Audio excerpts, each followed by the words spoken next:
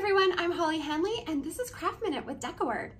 One thing I absolutely love to paint are stepping stones. They just look beautiful in the yard and they make great gifts.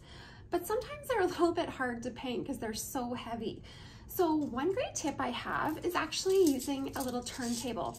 And these are things that you can pick up at your local hardware store. They're only a few bucks. And I attached mine to a wood piece. So basically, you can take that little turntable, put your stepping stone on top, like so.